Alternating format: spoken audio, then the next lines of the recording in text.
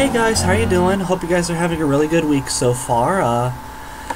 Yeah, like a good way to end the week. It's a Friday, so just so you know, I'm kind of shocked that I'm making 2 videos in 1 week now. Usually I was able to pound out 3, but guess that's not happening anymore. But hey, I managed to post one up now because I got a class canceled, so I figured why not? Just make a short video really quick and be done for the day.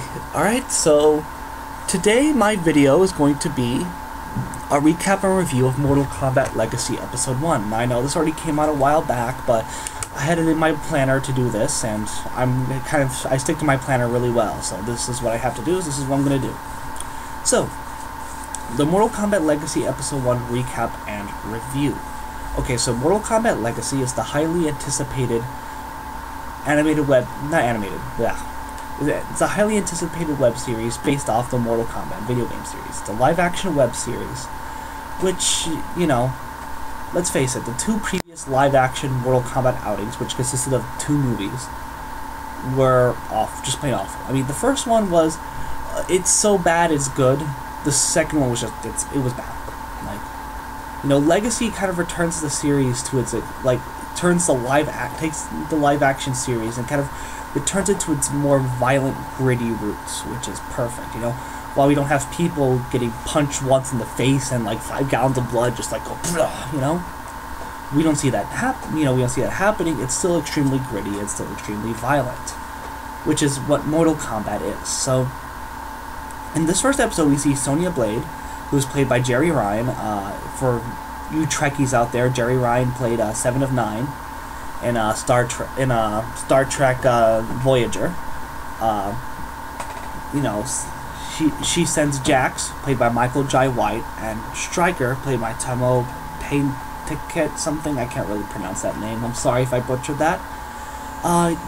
Sends some information that Kano, who's played by Darren Shahalavi, I'm just horrible with names today. Stolen top secret robotics parts, which kind of resemble Cyrax and stuff like that. So for you Mortal Kombat geeks out there, Stryker and Jax send a rescue team because Sonya Blade ends up getting kidnapped by Kano. So Stryker and Jax go on a rescue mission, and which kind of ends in a huge fist fight between Jax and Kano. Now, let me start by originally okay, let me be honest, when we saw the Rebirth trailer back in 2009, it was, you know, it was awesome, it was awesome, it was gritty, it was violent, it was everything that Mortal Kombat hasn't been, so, which is great, you know, which I love incredibly, so I'm really glad that that's happened, and, you know, but then when I heard that, it's like, okay, everyone thought, oh, awesome, they're gonna make a new movie, and it's gonna be awesome. It's like, okay, they're trying to make a web series, and I was like, what? So originally I had my doubts about a web series, you know, no doubt, no offense to internet people, I've really seen some high quality stuff on the internet, but it just, I feel like with the internet, it's like, and since they're distributing it on YouTube, you know, it's just how are they going to make money off of that? How are they going to make a profit off of that, you know?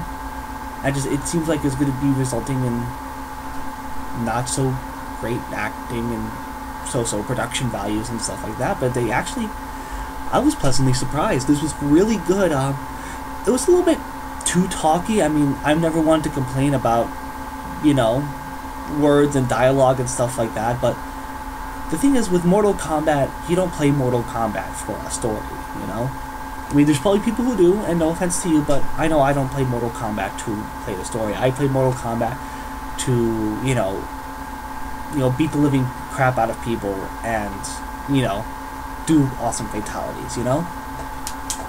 That's the reason why I play Mortal Kombat, but no offense to anyone who plays Mortal Kombat like that. It's just, normally most people don't play Mortal Kombat for story, so this one being a little bit more story intensive, this episode, was kind of a drag. I mean, the action is great when it picks up, so, like, you know, and I already saw the second episode. I'm going to do a review of that later on, so probably in a few days.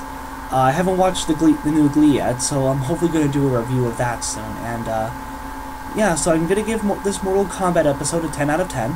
You know, great way to start off the series. And I can't, you know, I saw the second episode, I thought that was really awesome, and I can't wait for the third. Excuse me. So yeah, my next video is going to be one of Nowhere Boy, which is the movie based on John Lennon. And I'll try to post that up as soon as I can, probably sometime next week or so, you know? Alright guys, I will talk to you later then. This is probably record for my shortest video in like, for the past 3 or 4 videos now. And yeah, so I will talk to you guys later.